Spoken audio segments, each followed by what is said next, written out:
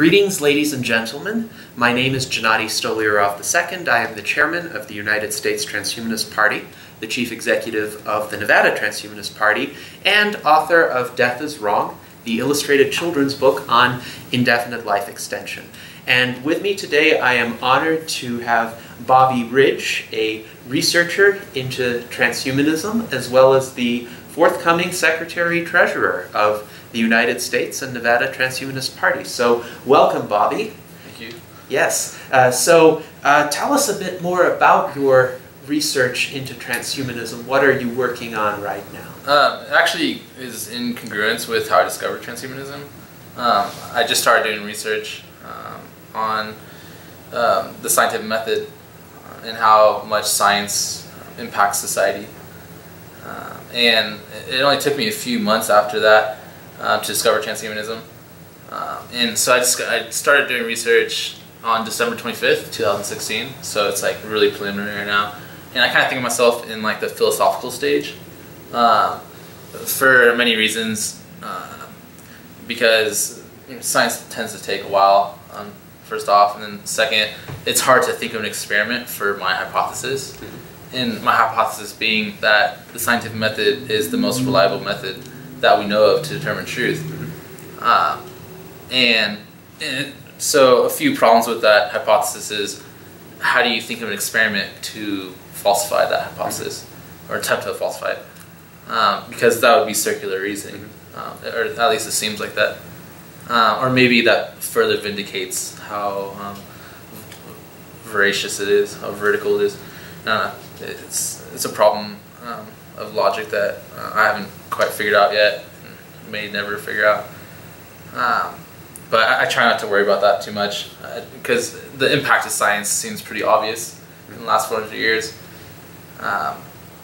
And so it took me probably like 2 months to discover transhumanism, because I was trying to research the frontier of science and technology, and transhumanism is at that forefront. It seems like transhumanism is like a collection of all the frontiers. That's kind of how I think of the definition. At least it's encompassed within the definition. It's not a specific discipline. It's very interdisciplinary. Yes. It could even be like the broadest aspect.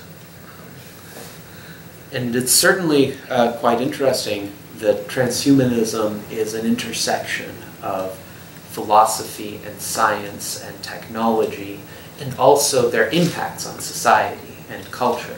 And one of the things you mentioned in regard to the scientific method is the transformative impact that it has had on human lives over the past 400 years. Indeed, perhaps it is not so important to place a definitive justification on the scientific method so much as just to observe its consequences in improving everyday lives of individuals, lengthening life expectancies, creating more material prosperity and more knowledge of the world. Yeah, so that's kind of how I've been trying to describe its impact. Not really thinking of an experiment to attempt to falsify it, but just showing how much it's a positive impact.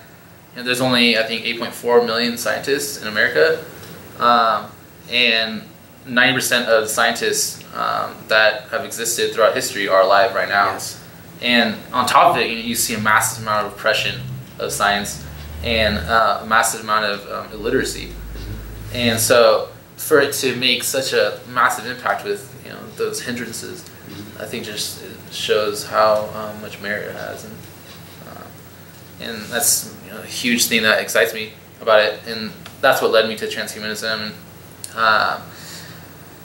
And it's definitely, the arguments of transhumanism are very convincing about indefinite longevity and ASI and what that's going to lead to in the near future.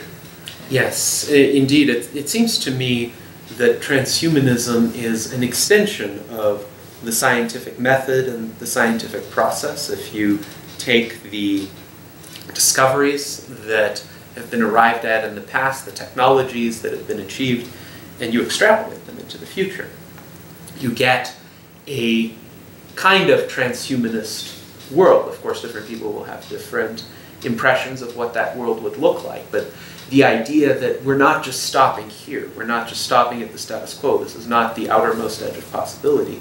Would you agree that that's essentially implied by the scientific method and the pursuit of new knowledge? So you're asking how the scientific method pushes yes. Knowledge? Yes. Yeah, I think it's a problem of induction. There's an infinite of hypotheses, and yeah, I mean, definitely it seems to be pushed in the frontier.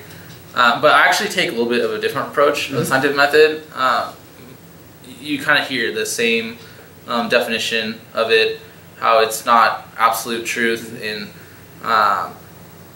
that you still have to be very skeptical of it, and there's many different other ways of determining truth. And so my hypothesis was that it's the only reliable method. And so if you really apply that to not just determining truth, but as almost a construct of our universe, I've made a few different interesting hypotheses on top of that. For example, I think if it's the only way that we know to determine truth, I applied it to consciousness.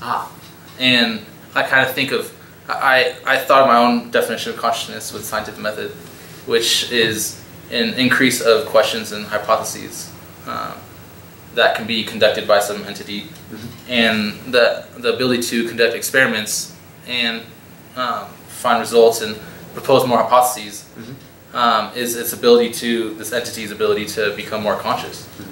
And so, and that's kind of part of my paper, is outlining that definition of consciousness.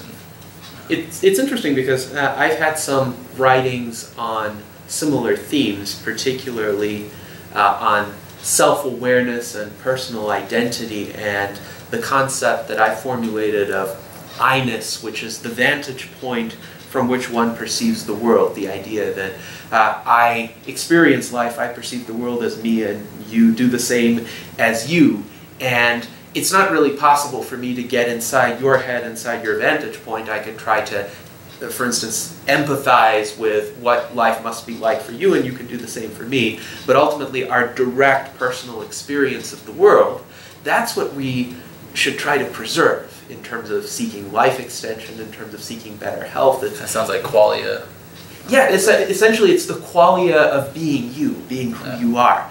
And my paper from 2010, which anyone can find online, is entitled, How Can I, emphasize, live forever what does and does not preserve the self? And it's also a philosophical discussion about, well, if you interrupt conscious awareness in a certain sense, like if you go to sleep, you still wake up the same person. If you go under general anesthesia, you still wake up the same person. But then if somebody took you apart atom by atom and reconstructed you, I don't think you would be the same person.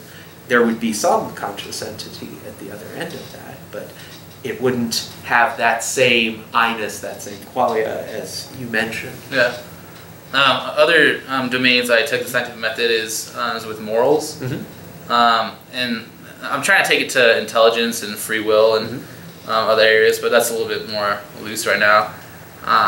But for example, with morals, it seems like the scientific method and uncontroversial scientific results are in congruence with morals. Yes. For example, vaccinating your kids. Of course. People don't believe in the scientific results, and you see now like 78 cases of measles, I think in like Minnesota, or I forgot which state specifically. Yes, and there have been outbreaks, say, of whooping cough in California and several other states. And you're entirely correct.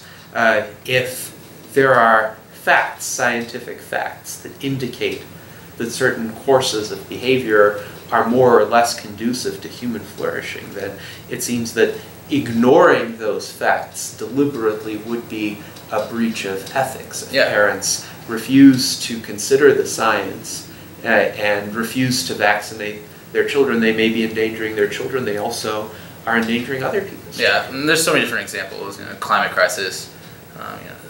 Virtually every Republican in Congress doesn't believe in the climate crisis. and the evidence behind it. And I think like one of them says that they agree, but they don't think it's man-made. I think it's like just a natural process. Which, what are they doing? They are putting our species at potential extinction and just a massive amount of destruction. And that kind of like shows an example of science being in congruence with morals. And it takes you like to really interesting routes of it being an arbiter. And are politicians allowed to deny uncontroversial scientific results? And it seems like they aren't allowed to. And if they do, then they're putting us at a large risk. And yeah. So you mentioned the hindrances to scientific literacy and the role of science in shaping the decisions that are made in public life. What do you think are some approaches that one might at least consider to help overcome that ignorance or resistance to scientific knowledge? It's pretty tough. I'm not sure if I have the answer. Some people are just like so against science, and it's pretty interesting seeing them use their iPhone or their laptop. they're making arguments against science while they're on their laptop or they're driving their car and using GPS. And it just shows you the hypocrisy and where the mind can take somebody, and helping them overcome it. I'm not entirely sure. You'd think that people would have overcame it by now in the 21st century with all the palpable evidence in front of us, but it doesn't seem to have happened. Now, it's interesting. I think a lot of that, let's say, deliberate ignorance or refusal to recognize certain scientific ideas, say the theory of evolution, or you mentioned climate change or the efficacy of vaccines. It stems in part from the lack of immediate direct consequences to not recognizing those ideas. So let's say somebody is a young Earth creationist, believes that the world started in the year 4004 BC.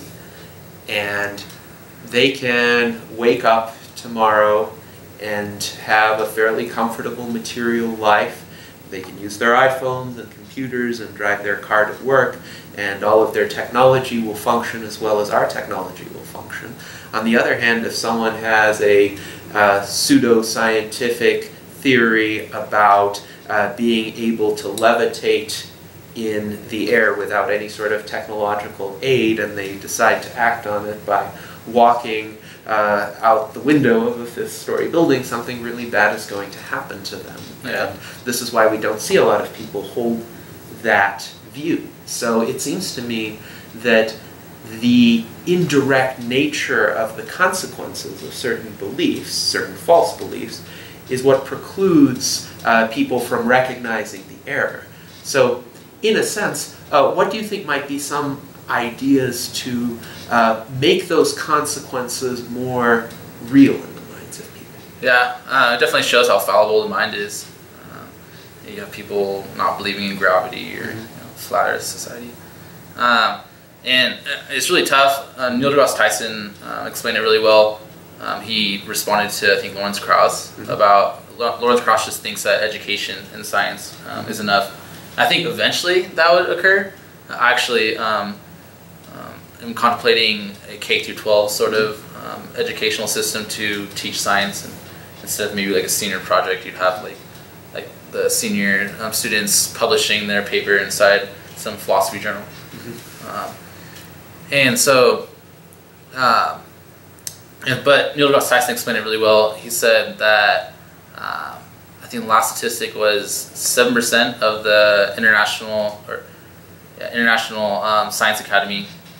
The National Science Academy, International Science Academy. That's kind of hard to say. They believe in a personal God, and they pray to him, and the 93% don't. And so he says, how can you expect the public to do better than the greatest scientists that exist right now, or even like Isaac Newton and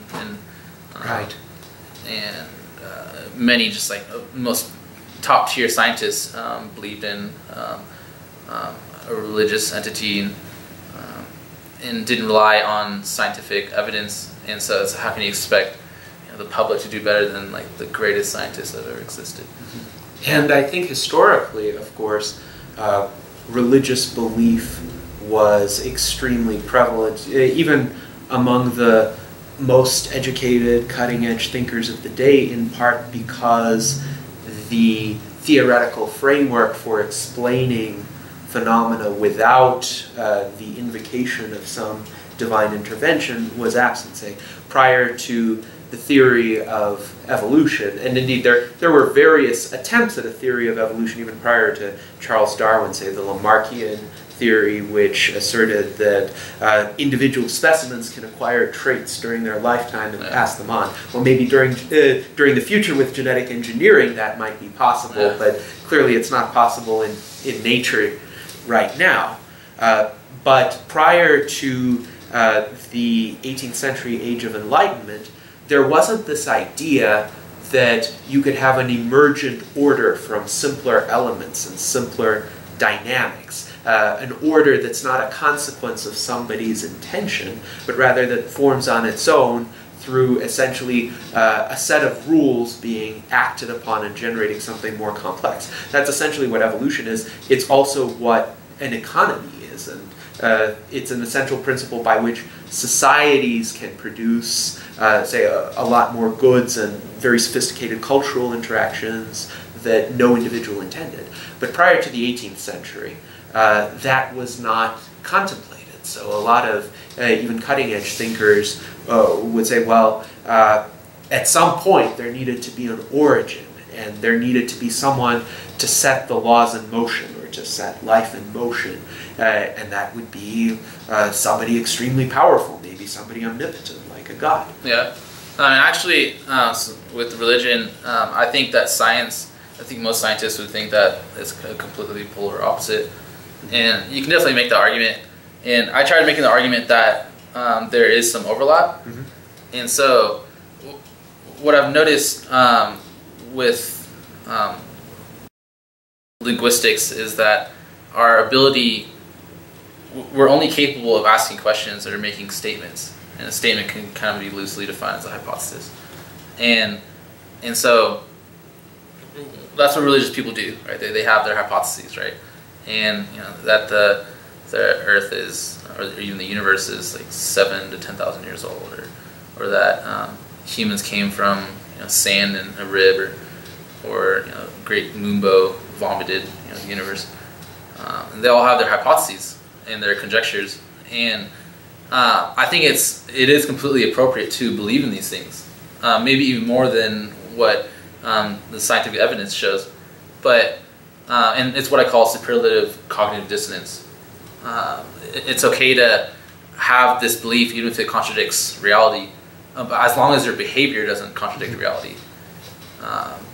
All those people who don't believe in gravity, as long as they're not teaching people to like jump off buildings, yes, it's okay to have that belief, because science doesn't really know it to be purely truth, right? You got the problem with induction, or that logical argument I made about how you can't think of an experiment to falsify an experiment, whether an experiment is purely determines absolute truth, because it seems like secular reasoning. Scientists well know that science doesn't provide absolute truth, so you could see why it's appropriate to believe in these hypotheses that don't have any evidence for them, but as long as your behavior doesn't represent it. Well, there are some interesting thoughts along these lines. Voltaire did write, essentially, if someone can convince you to believe in absurdities, then they can convince you to commit atrocities. But as you pointed out, that's not always the case. And it's not the case for every individual, because there are a variety of other factors, other influences that would hold that individual in check. So most young Earth creationists are perfectly respectable people in their day-to-day conduct. And I think it's important also to recognize in some respects they can be our allies, because they do embrace technology to a certain extent.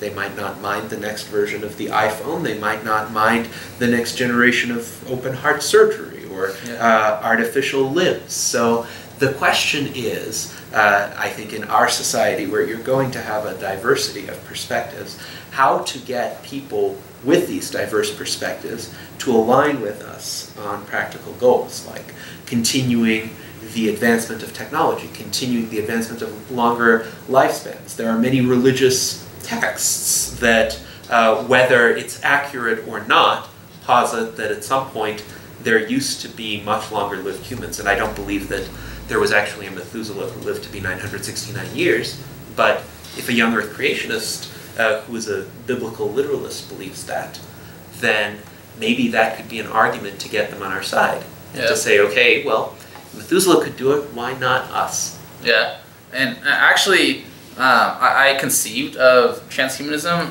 before I really discovered the demographic, because it just seems so obvious that with the minute amount of scientists and that have made such an impact in such a small amount of time, obviously, imagine 7.5 billion people all on board, complying with science and conducting it even, that civilization would advance at an insane rate, and you see it is easy to ponder about indefinite longevity and super intelligence, and so that's why I was like really excited to discover transhumanism and how developed it is. Yes, indeed, and we hope to develop it further as well. Now, I would say, first of all, thank you for your time today, and second, welcome to the Secretary-Treasurer position of the U.S. Transhumanist Party. We very much look forward to further discussions and to your involvement in the transhumanist movement. Yeah, thanks a lot. Thank you.